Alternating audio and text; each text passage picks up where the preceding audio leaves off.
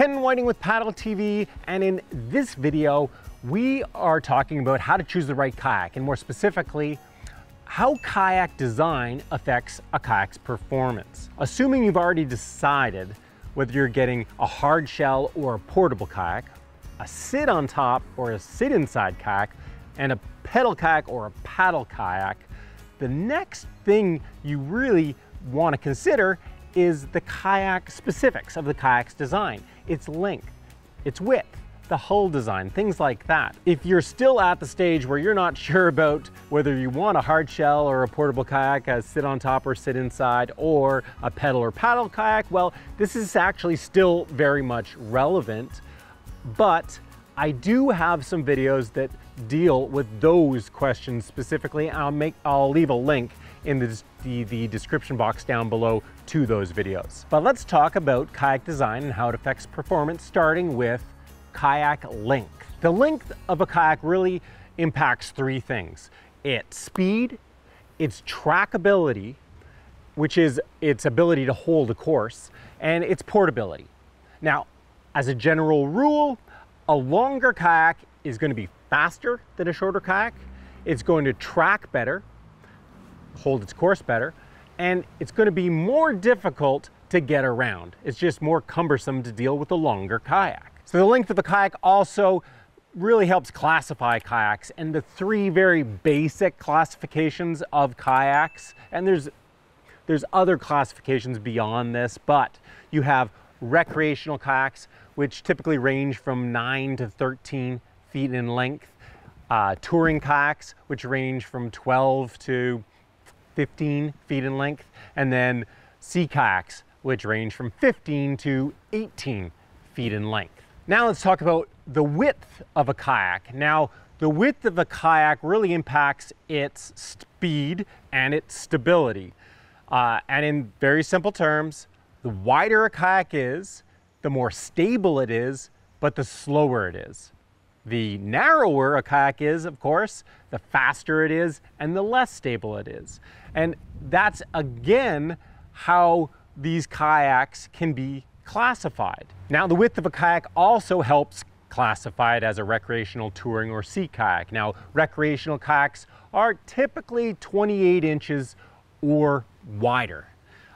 Touring kayaks range from 23 inches to 28 inches, and then sea kayaks are usually 21 to 24 inches wide. Now let's talk about hull design and how it has an impact on a kayak's performance. But before we do, I want to send a quick shout of thanks to this video's sponsor, and that's GearLab Outdoors. Now, GearLab Outdoors makes a bunch of really cool kayaking products, but most notably, they make Greenland paddles, beautiful Greenland paddles. Now, if you don't know what a Greenland paddle is, what a Greenland paddle is it's a paddle that's designed to spread the load of every stroke you take over a longer surface area. And what that does is it reduces the impact of every stroke that you take. So on a long paddling trip, it's a lot more comfortable to paddle. Now, if you want to learn more about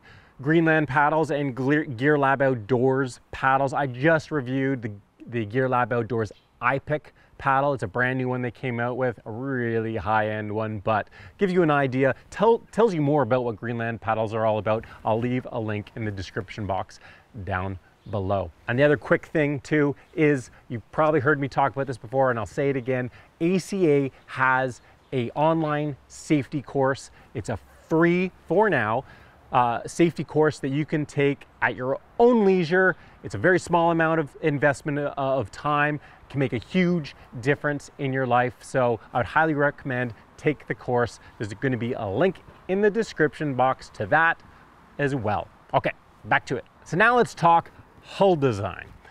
The design of the kayak's hull has a huge impact on its performance. And we're going to look at the different types of kayak hulls and how it affects performance one at a time. It's important though to mention that a lot of kayaks combine hull designs. They're like hybrid hulls because they want to combine the best of both worlds. So we're going to talk about these hull designs in as their own things, but know that oftentimes a kayak will combine elements of these different types of hull designs. The bow and stern of a kayak is not necessarily and often isn't representative of the type of hull that a kayak has. When we're talking about the hull design, what we're most concerned about is the large central area of the kayak, under where you're sitting and just behind you. We're not really talking about the ends of the kayak. The bow design is something separate, and we are going to talk about that in just a little bit. But let's start by talking about flat hulls. Recreational kayaks that are designed to be as stable as possible will often have some type of flat hull. Flat hulls are very stable, but the downside of flat hulls is that they create a tremendous amount of drag on the water, and so they're very slow, but they're very stable. The downside of flat hulls is that they don't offer really any secondary stability. And what's secondary stability? Secondary stability is the stability of the kayak when it's held on edge. And the reason a flat hull doesn't offer good secondary stability is you can't hold the thing on edge. It doesn't want to be there. It just wants to sit flat. And so it pretty much has no secondary stability. What does that mean? Well, that means, secondary stability, holding a boat on edge, is a key component or technique required for paddling in rougher conditions, dealing with waves and currents and those types of things. And so a flat-hulled kayak that you can't put on edge is not a good boat for those types of conditions. It's a flat water kayak. Exception to that is whitewater kayaks that have flat hulls, but that's a different story, and we'll get into that at a different time in a different video. Something else I wanted to note about flat hulls, and not just flat hulls, different types of hulls, is you can see these channels in this hull. Now, there's a few different reasons for these channels, but oftentimes you'll find a hull that just isn't flat as a board. It'll have some type of ribs or channels or grooves. There's some argument about how it helps a boat track, but that's really not what this is about.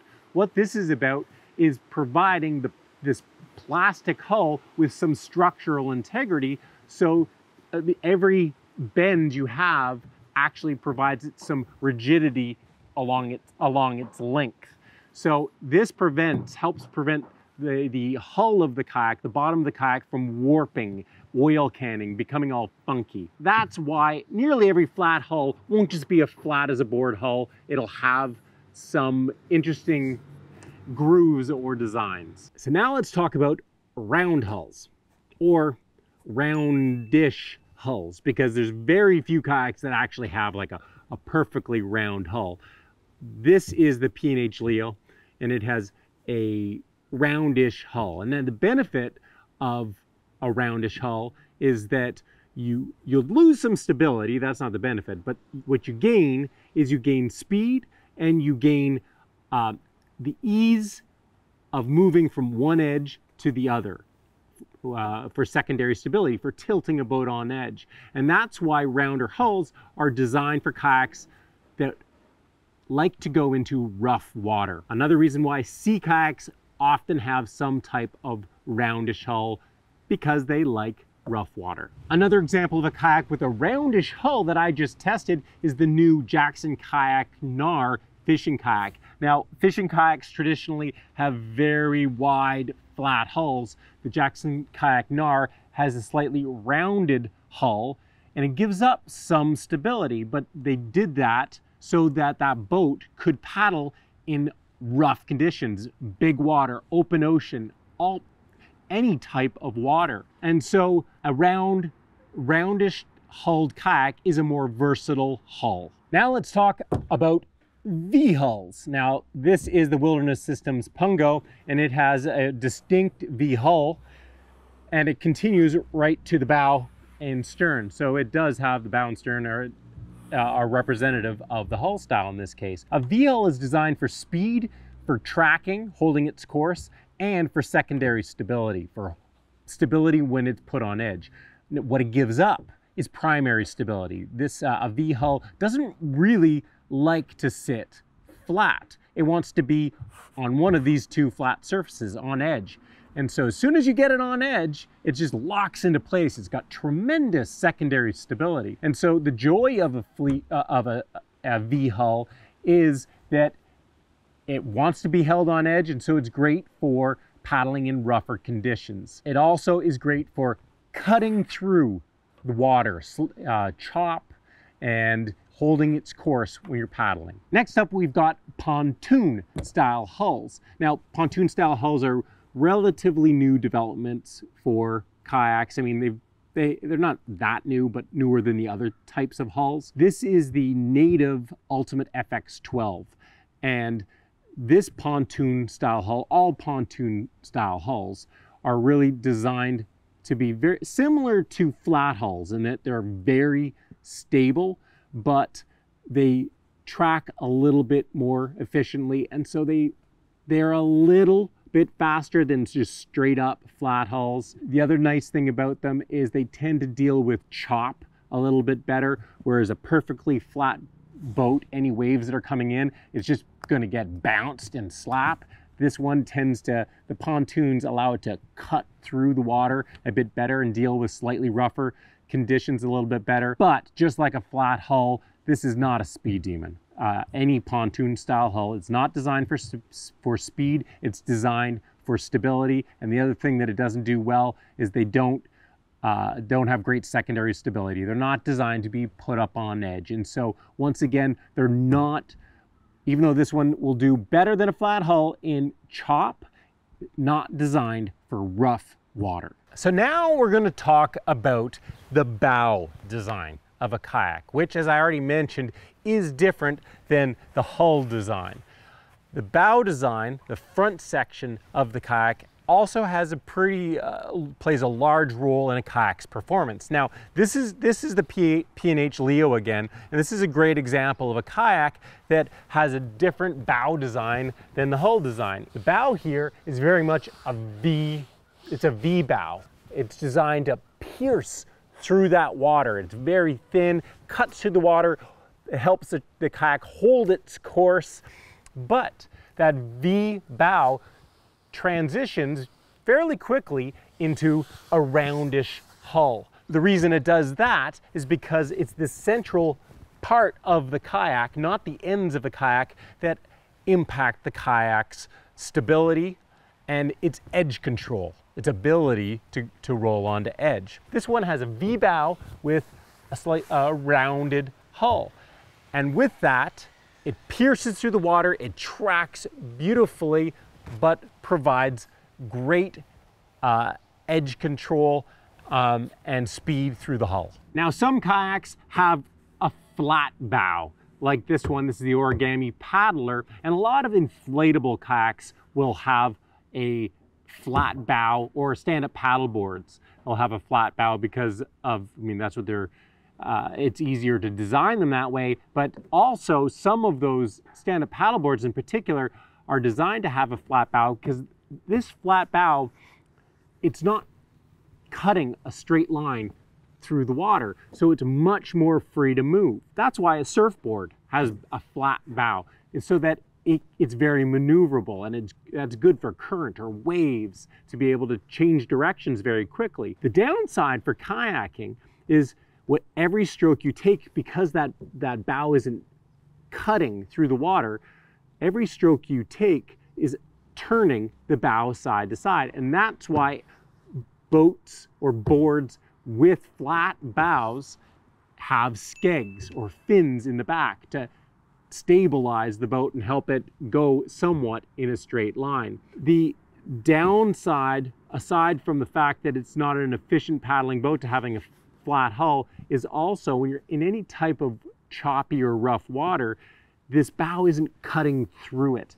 It's staying on top, and those waves are just going to cause it to bounce. And you get a very rough and bouncy ride with a flat bow. Now, the last thing to talk about with regards to the bow design is the top of the bow. And in particular, you have some kayaks with big, wide, flat top of the bow, and then you have other kayaks with narrow and rounded tops of the bow. This really impacts how rougher conditions or waves will act upon these boats. And you can imagine a wave lands on top of this big flat bow, it's just going to wash right into the boat and basically swamp the kayak. On the other hand, this kayak, it's narrow, it's rounded, the water will just shed, that wave will just shed right off of the kayak, and boom, you're paddling again very efficiently. So just another thing to consider. It really depends on what type of paddling conditions you're going to find yourself in. Last but not least, and probably the most underappreciated and misunderstood kayak design elements that impacts performance is actually the kayak's color. I mean, people are surprised, and most people don't know that kayaks with red, orange, or yellow pigment are less dense, and so they're more stable. Whereas kayaks with blue, green, and black colors are that extra density makes them faster. That can be hard to understand because there's absolutely no truth to it whatsoever.